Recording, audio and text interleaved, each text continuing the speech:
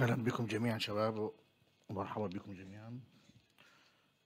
النهاردة هنكمل باقي الكورس إن شاء الله. خدنا آخر حلقة للي متابعنا، واللي مشافش آخر حلقة يرجع يشوفها. إزاي نرجع الحجز أو نرجع البوكينج أو نرجع ملف العميل.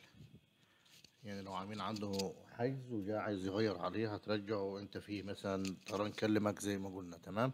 النهارده هناخد بعض مداخل التحديث والتعديل في اماديوس في الحجز برضه. لو عايز اعمل تعديل على الحجز، مش الحجز كتغيير تعديل، لا، مداخل التحديث والتعديل اللي هي عايز الغي حاجه، عايز احط حاجه. تمام. عايز الغي سطر، الغي اصحح سطر بالشكل ده. هنعرف مع بعض.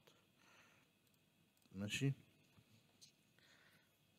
يفضل تتابعونا يا اخوانا من دلوقتي، عشان احنا بناخد كل حاجه تخص الحجز حاليا. احنا خلاص قفلنا الحجز، ففي بدايات الكورس خلصناها. احنا كده بنتعمق في السيستم اكتر من الاول.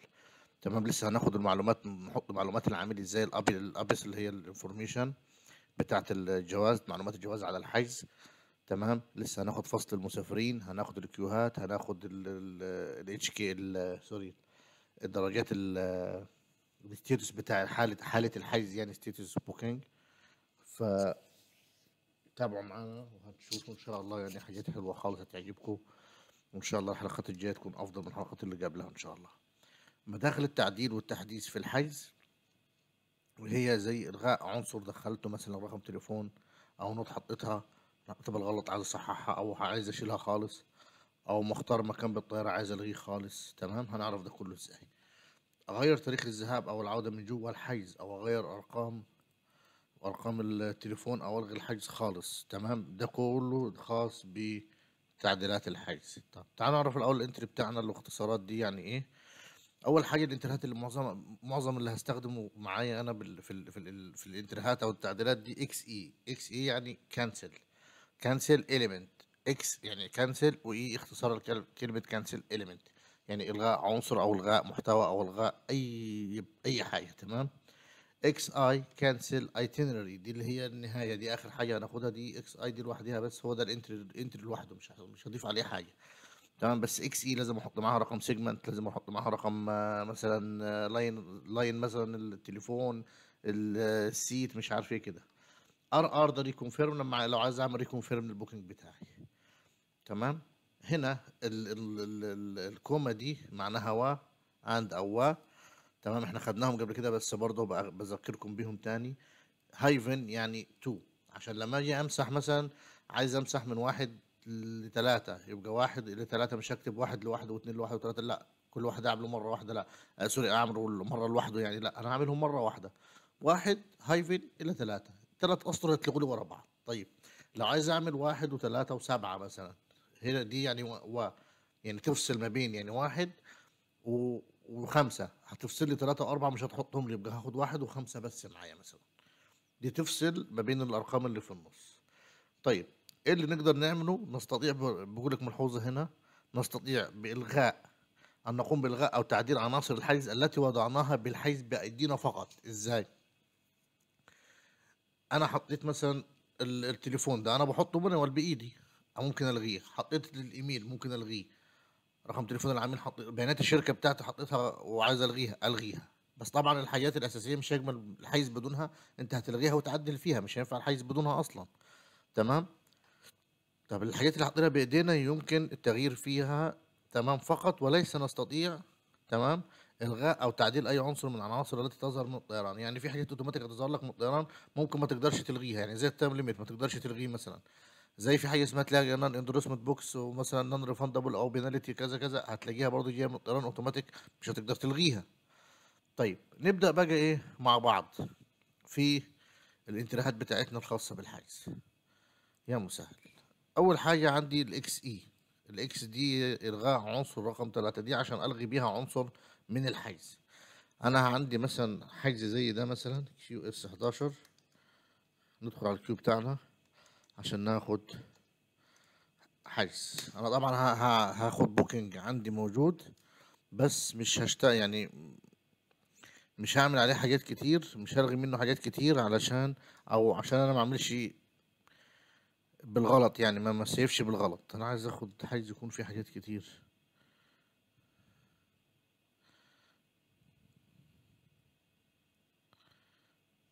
خلينا نجرب ده مثلا نشوف هنقدر نعمل. الفكرة انه انا حياة مثلا كيو اي اطلع من الكيو بتاعي. لو عايز اعمل تعديل يا اخوانا، مثلا انا الحيز بتاعي مثلا بدور على حجوزات عندي بتاعة العميل مثلا، او بشوف حجوزاتي وفي حيز لقيته مثلا عليه اتش اكس وعايز اعمل تعديل، يفضل اطلع بالكيو خالص وافتح الحيز من بره عشان ما اتلخبطش. ممكن بدون قصد اعمل كيو دي واحرك لحاجة تانية. تمام. فبكده ان انا ممكن اعمل غلط والغي حيز مش هو اللي انا عايز الغيه.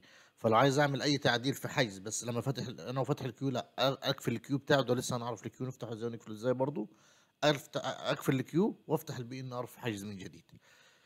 طيب انا طبعا دي ارقام، مجرد ارقام هنا طبعا ممكن تبقى اربعه تبقى خمسه، ده كمثال ثلاثه واربعه مش شرط يعني. بس انا بوريكم مثلا، يعني مثلا انا مثلا اهو مدخل مثلا اسم الشركه عندي ورقم التليفون مثلا بالغلط مرتين مثلا. هعمل اكس اي، هلغي رقم ثلاثه اهو. شوفوا رقم ثلاثه هنا اهو، ده معلومات الشركة. عملت اكس اي انتر، رقم ثلاثة اتشال، جه رقم ثلاثة ده مكانه. هو أي نعم نفسه بس اتشال. طيب لو انا عايز الغي مثلا ثلاثة وستة، هعمل اي ار كده مثلا.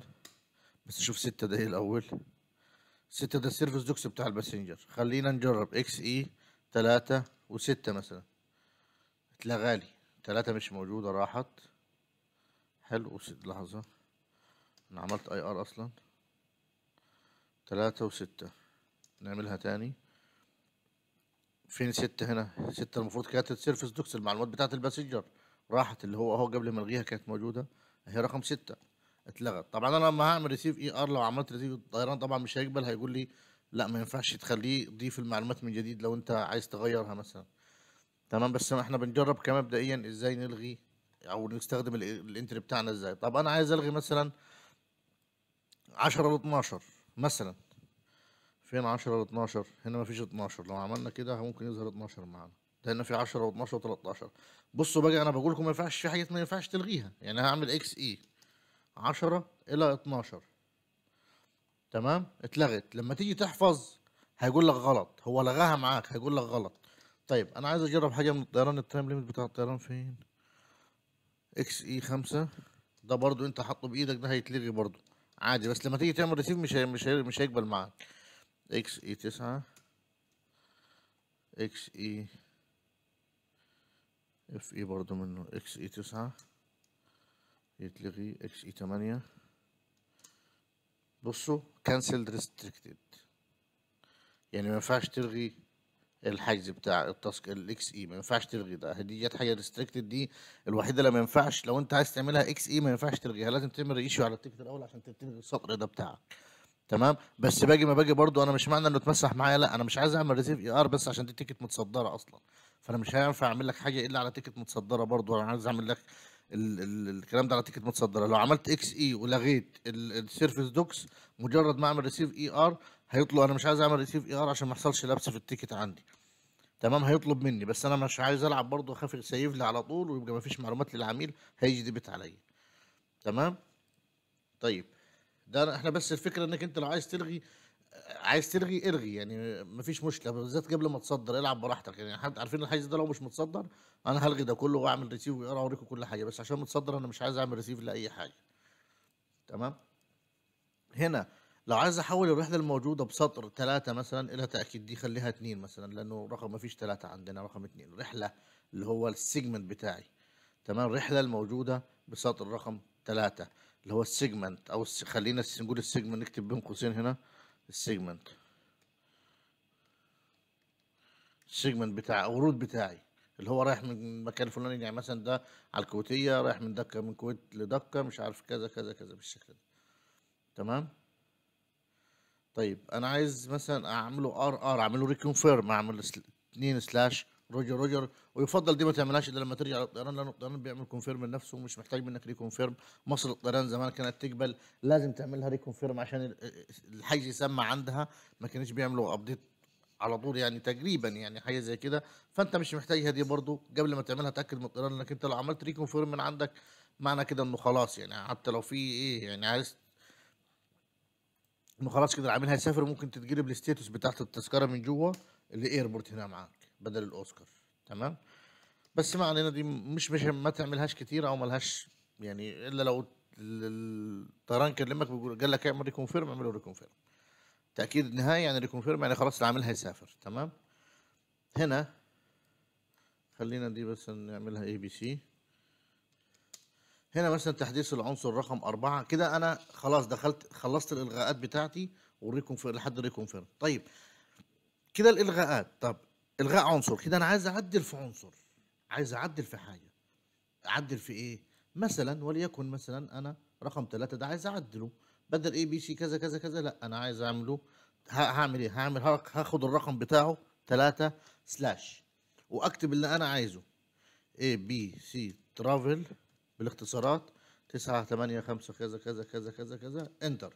هيشيل لي كل اللي كان قبله وهيحط لي بس المسج الجديد اللي انا حطيتها، او البيانات الجديده اللي انا حطيتها بمعنى اصح. حط لي البيانات دي، شال لي اللي كان مكتوب تحت عشان ترافل وكذا، حط لي البيانات دي. تمام. طيب هنا الغاء سطر الكرسي. لو انا واخد سيت ماب، عامل سيت ماب، لو ضغطت هنا وعملت مثلا خدت كرسي للعميل، بس ده كان الاول. دلوقتي طبعا هتعمل له ريفند دلوقتي عشان معظمه باي ام دي، فبفلوس يعني، فما عادش الانتري ده شغال قوي معاك، او مش هتحتاجه لانك انت ما حدش بياخد كراسي حاليا، لانه كله بقى برسوم. يعني انا معتقد على مستوى العالم كل الكراسي بقت برسوم. لو انا واخده اللاين بتاعه هيبين هنا، انا مش محتاج ان انا الغي اللاين اعمل اكس اي و9، لا انا مثلا هعمل اس اكس اكس الاس اكس سوري. تمام. هيقول لي نو ايتم فاوند، يعني ده الانتري. شوفوا الانتري لما دخلته صح عنه ترانزاكشن، الانتري غلط يعني. نو ايتم فاوند يعني ما فيش انت سيت، ما فيش، مش واخد سيت على الحجز. طيب انا بحاول ابسط لكم يا اخوانا، مش بحاول ارغي كتير معاكم عشان نفهم اكتر. حتى الانتري باخده على السريع اهو زي ما انتم شايفين، عشان ما نتلخبطش وما اعيدش وازيد وكده يعني. طيب لو انا مثلا دي تنفعني في قبل الاصدار. تمام. عايز اغير درجه الحيز، يعني انا مثلا لو انا واخد الحيز ده مثلا تاريخ 10 اكتوبر، عايز اغيره ل 20 اكتوبر شوت بي، بس ادور في الافيلابيلتي الاول. 20 اكتوبر دكه، هل موجود ولا لا؟ موجود على الكويتيه، يبقى شوت بي 20 اكتوبر. هغير لي على طول ل 20 اكتوبر الحيز. سوري unable to replicate check format، عشان سوري بس اتاكدنا 20 اكتوبر دكه. في 20 اكتوبر هنا تشيك فورمات بيقول لك عشان انا او سي اكتوبر ناقص حرف التي. لو عملت كده هيغير لي التاريخ ل 20 اكتوبر. يعني مثلا لو انا لاقي حرف الزولو هنا، الزولو كلاس موجود، خلاص انا عايز اغير التاريخ على 20 اكتوبر من غير ما الغي الحيز ولا حاجه ولا ارجع عشان اعمل ايشيو. ده طبعا في حاجات انا كنت سايبها ما قلتهاش في الريشيو، كنت سايبها لما ناخد الحاجات اللي زي دي. عشان ايه؟ ده خاصه بالحيز قبل ما تكون خاصه بالريشيو. تمام. لان انا ممكن اكون واخد مكان للعميل مثلا على التانجو كلاس وفجاه فتح الزولو كلاس، بدل ما اعمل افكسري بيبي اخلي شوجر بيبي زولو كلاس، وبعد كده اسعر التسعير بتاعي.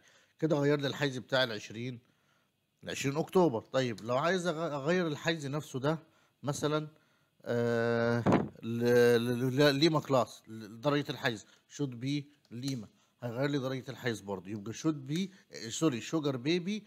تمام. شوجر بيبي بقول للسيستم شود بي، واقول له كذا مثلا، يعني شود بي مثلا كيلو، هيغير لي الكيلو الكلاس لكيلو.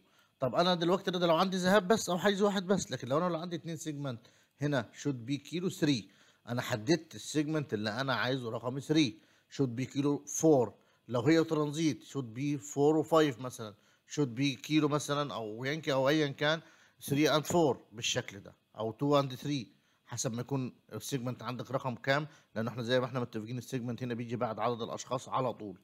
يعني اول حاجه الاسماء بتكون 1 2 3، لو هم 3 اشخاص السيجمنت بتاع الرحله بتاعتهم اول رحله هتطلع هتكون رقم 4 مثلا، دي على سبيل المثال. طيب عايز اغير التاريخ برضو، شوت بي 25 اكتوبر 2، برضو غير سيجمنت 2. لكن انا لو عندي عميل واحد بس وسيجمنت واحد هخلي بس 25 اكتوبر ولا 20 من غير سيجمنت، مش هحددها زي ما انا عملت. ولو انا برضو حددت برضو سلاش سيجمنت 2، تمام، هتطلع اي ان 20 اكتوبر دكه. سوري ده الافيلابيلتي شوجر بيبي شود بي 20 اكتوبر نيد سيجمنت نمبر. سوري يا اخوانا، معلش من غير تحديد، من غير سلاش. تمام.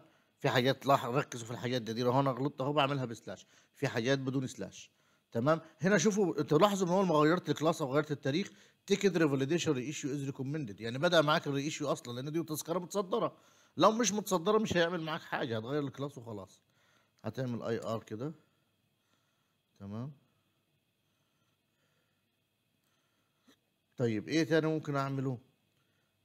اضافه رحله مفقوده في خط السير اللي هي الرينك اس اي الانتري بتاعها والرينك. دي ما بنستخدمهاش كتير، او استخدامها عامه لو انا عندي عميل رايح من مصر باريس وبراجع من فرانكفورت مصر. تمام. في حاجه في النص حاجه اسمها سيرفيس هتظهر لك. انا كنت عاملها بس يا رب الاقيها لكم. نعمل اي ار لده واجنور.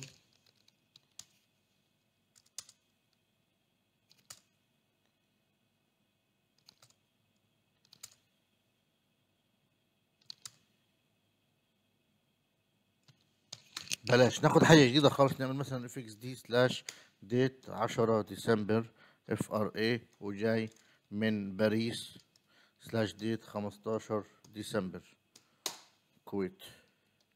على السريع كده بدل ما نعمل افيلابيلتي طول. 10 ديسمبر.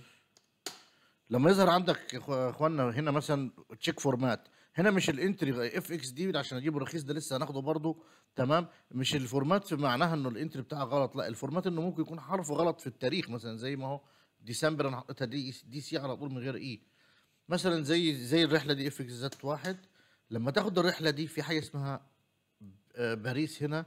تمام. جابها لك هنا وجابها لك دي لوحدها فرانكفورت اسطنبول فرانكفورت، بعد كده باريس اسطنبول اسطنبول كويت. هنا في حاجه اسمها الرينك، جايب لك كلمه باريس هنا. الرينك دي اللي هي السيرفيس. تمام. اللي هو في وصله في النص، في حاجه مفقوده، في رحله في النص انك انت رايح. المفروض السيستم اوتوماتيك بيعرف انك انت رايح دوله جاي من نفس الدوله، رايح مطار سوري جاي من نفس المطار. لكن لما تبدل المطار لازم تعمل الحركه دي بعد ما اكتب، بعد ما احط اسم العميل، بعد ما اعمل ار تي كده واحط اسم العميل نيم 1 واحط كل حاجه، لازم اعمل له اللي هي اس اي شوجر ايتم اي ار ان كي اس اي الرينج اي ار ان كي. تمام. ده لو انا عندي ذهاب، او مش لازم، هو انت لما تيجي تعمل ريسيف هيقول لك كده. ولو جت برضو، لو انت برضو حطيت الاسم ممكن تعمل اي ار كي هتتعمل اوتوماتيك الرينك اند ريسيف اند كونفيرم اي ار كي دي اي ار كي. لما تجي لك زي كده مثلا ممكن تعمل اي ار كي على اساس ان هو يعملها ريكونفيرم من عنده سيستم اوتوماتيك اللي هو هيدخل لك الرينج دي اوتوماتيك. زي لما يكون في انفنت عندك او تشايلد في السيجمنت في البوكينج وتيجي تعمل ريسيف اي ار هيقول لك خلي بالك في اطفال، تقول له اه اوكي، او اعمار الاطفال خلي بالك منهم انه في اطفال الطيران محتاج اعمارهم مثلا. تعمل اي ار كي هيعمل لك اوكي، هيقول لك هيظبط لك اعمار الاطفال لوحده اللي انت حاططها في السيستم. طيب دلوقتي مثلا انا عندي دي يا اخوانا الحاجات دي لازم حجز. تمام. لازم بعد الحجز. وده برضو فينه الاكس اي والاس اكس والكلام ده لازم حجز. طب اقدر استخدم دول بدون حجز؟ اه اقدر بدون بي ان ار يعني. اه اقدر استخدمها يعني. انا واخد المكان بس خلينا ناخد حاجه دايركت. اي ان 10 ديسمبر اسطنبول والعودة 20 ديسمبر سلاش اي تي كي سيسيتواني يانكي 1 والعودة 11 مثلا رحلة زي دي انا خدت يانكي كلاس. طب انا عايز اغير مثلا هنا لقيت انه ارخص كلاس مثلا، وليكن بالنسبة لي انا ما سعرتش بس وليكن المفروض انه ده ارخص كلاس عندي في الطيارة. نانسي مثلا اعمل شوت بي نانسي 1 نانسي 2 نانسي 1 هايفن 2 لو هو مثلا في الذهاب نانسي وبالعوده كذا مثلا لو هم ترانزيت مثلا براحتي. لكن شود بي نانسي. تمام. ما فيش نانسي بالعوده، قال لي نوت افيلابل. طب ايه اللي بالعوده؟ انا حطيت المفروض يجيب لي الاثنين نانسي صح، بس هو قال لي نانسي ما فيش بالعوده. اروح ادور على ارخص حاجه بالعوده ايه هي. نانسي ما فيش. اكس راي شود بي اكس راي. دلوقتي انا هحطه في سيجمنت 2. شوفوا انا فاتح افيلابيلتي وبالرغم انه ما عملتش ارتيل ده، لا بس على طول هيجي لي هيغير لي ديسمبر اسطنبول كويت تشيك كلاس تو ريسيف. امال ايه؟ شود بي ليما. طيب ليما 2 اهو جات لي ليما. تقعد تغير في الكلاسات ده على سبيل المثال يعني. تمام. حتى لو انا هنا عامل افيلابيلتي الحجز بتاعي موجود خلاص. طب لو انا عملت افيلابيلتي زي كده وعايز ارجع للحجز طبعا قلنا ار تي ترجع للحجز اللي كنت عليه. طيب ده يعني دول شوت بي دول ممكن نستخدمهم، واحنا والرينج دول لازم حيز بدون حيز. ايه اللي اقدر بدون حيز تاني؟ دي او 3 اللي هو الدخول على تفاصيل الرحله في سطر رقم 3. يعني انا عندي رقم 1 و2، انا عايز اعرف تفاصيل الرحله دي. طبعا لما خدنا الحيز وقفلناه قلنا ممكن احط هنا الماوس هيجيب لي تفاصيل الرحله كلها، او دي او 3 احنا خدناها قبل كده على فكره يا اخوانا الدي او 3. تمام. سوري 1 الدي او احنا اخدناها كمعلومات عن الرحله. دي او 1 معلومات الرحله كلها جات لي. تمام اللي هي اهو بصوا، لو عملنا ريتريف وضغطنا هنا، شايفين كل دي تفاصيل الرحله، انزل هشوفها. بس دي او 1 عشان تثبت معايا. تمام ما ينفعش اخد رحلتين مع بعض في الحال دي. مش هعمل يعني، لو عملت ريتريف ودلتا اوسكار، تمام هيجيب لي حاجات كعامة كتفاصيل عامة.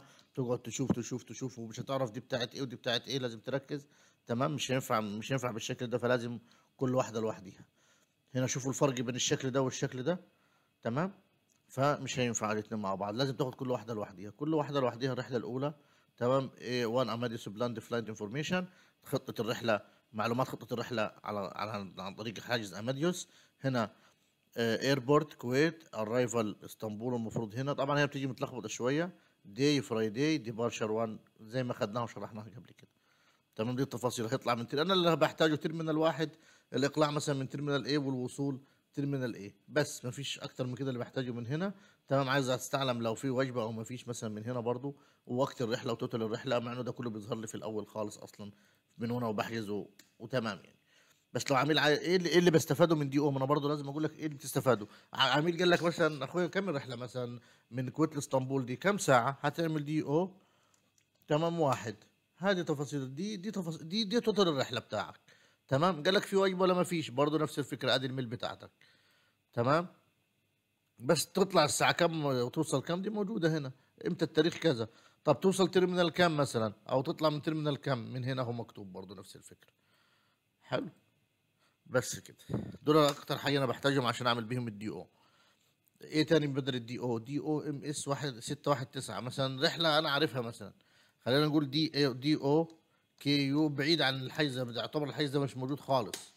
عايز اعرف تفاصيل رحله مثلا، تفاصيل رحله دي او كي يو 155 وليكن مثلا، دي جابها لي. بتطلع امتى وبتروح فين والساعه كام وايام، كل حاجه هجيبها لي. دي طالعه من ده برضه اسطنبولي اصلا يعني. ليفت ذا جيت توك مش عارف ايه.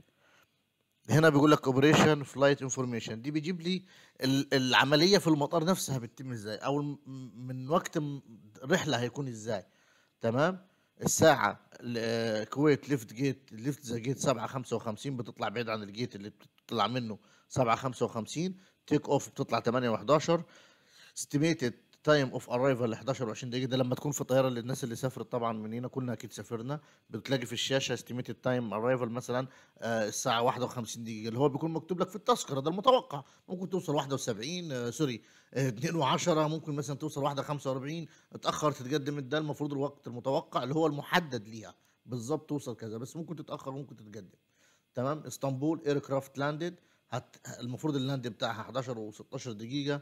ارايفد 11 29. اللاندد اللي هو مجرد ما تنزل من السماء تبدا تنزل خلاص، بينها وبين الارض مفيش مسافات كده، لاندد. تمام.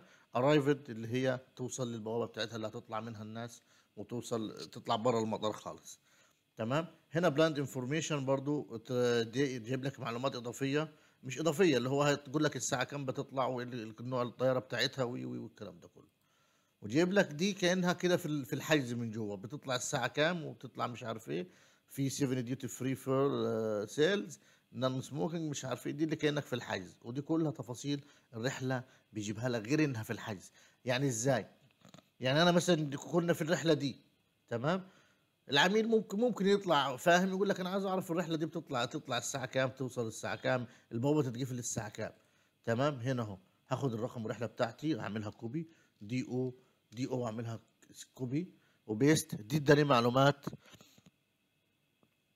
دي او كي يو 733، بس دي شبه المعلومات، واحنا لسه فاتحين بوكينج ولا إيه؟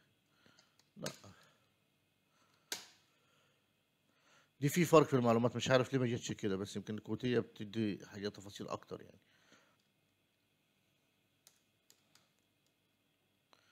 ايا كان يا اخوانا، كي يو 156. هي الكويتية اللي مدي اكتر. طيب ام اس 263 ام اس 251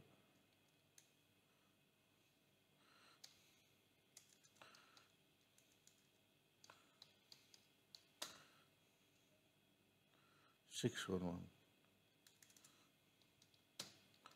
هنا برضو مصر الطيران مديني برضو متعته. يبقى هي تركيا مفيش معلومات متاحة. ممكن عشان ما تستخدمش سيستم اماديوس برضو، مع انها بتستخدمه يعني تقريبا. بس ايا كان يعني ايا كان، دي التفاصيل اللي هتظهر لك. في طيران هيديك اكتر وفي طيران هيديك لا. احنا بنتعلم مع بعض ادينا اخوان. طيب انا عملت حيز مثلا، وليكن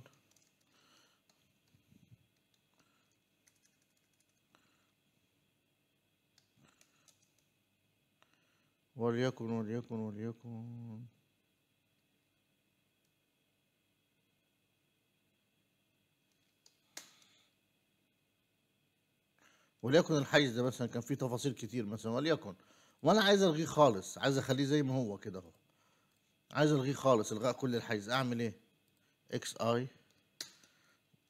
اكس اي زي ما قلنا ريسيف اي ار، كده اتلغت كل البيانات. لو انا عامل الحيز ده كيو اس 11، لو الحيز ده عملت له اكس اي اهو، شايفين لغى لي كل حاجه بما فيهم حتى البتاع ده، التيكت نمبر بكل حاجه. لان انا بقول له عايز الغي الحيز او اخليه مفتوح او ايا كان، فانا لغيت الحيز بتاعي كده. كده الرحله دي هتبقى مفتوحه. لو انا لغيته يا اخوانا كده الرحله هتبقى مفتوحه. ازاي مفتوحه؟ يعني العميل يقدر يستخدم تذكرته من سنه، من يوم ما صدرها لحد سنه قدام. بس طبعا لما يجي يعمل ايشو هيدفع رسوم التغيير بتاعتها. دي طبعا تسالوا فيها الطيران. هتبقوا في طيران حاليا سنتين زي الاتحاد والاماراتيه والقطريه تقريبا سنتين. تمام. التركيه على ما اعتقد برضه سنتين او 18 شهر او سنه ونص يعني. مش فاكر يعني. تظهر الطيران هتتفتح لكام سنة قدام، يعني يقدر يغير فيها. بس لو في فرق في السعر هيدفعه. دي حاجة. تاني حاجة، دي الطيارة طيارة 22 سبتمبر.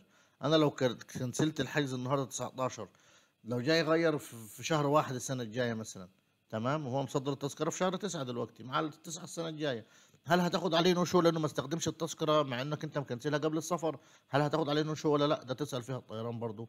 لأن أنا عندي حيز على الملكية لغيته. تمام. فكلمت الملكيه قال لي لا ما فيش نشو. كان مسافر تاريخ 17 9، انا لاغي الحجز 14. فسالته، قلت له نعم انا كنسلت الحجز، بس بما اني لغي يعني مش هيسافر في موعده المسافر، فكده هل هتبقى هيدفع نو شو لو ما سافرش في موعده بالرغم من رغينا الحجز حاليا، ولا هيدفع النورمال فيز بتاعته ال 10 دينار مثلا؟ قال لا هيدفع النورمال فيز بتاعت التشينج بس، على حسب كل طيران. تمام. كده احنا اخذنا الالغاء. ان شاء الله ان شاء الله الحلقه الجايه يا اخوانا هناخد مع بعض قولوا معايا لا مؤاخذة. هناخد مع بعض ازاي نعمل نحط بيانات العميل على الحجز، رقم جوازه وتفاصيله وكل حاجة وعنوان بيته ان شاء الله كمان. يعني احنا هنحط كل حاجة خاصة بيه بتاعت الجواز، معلومات الجواز يعني عامة.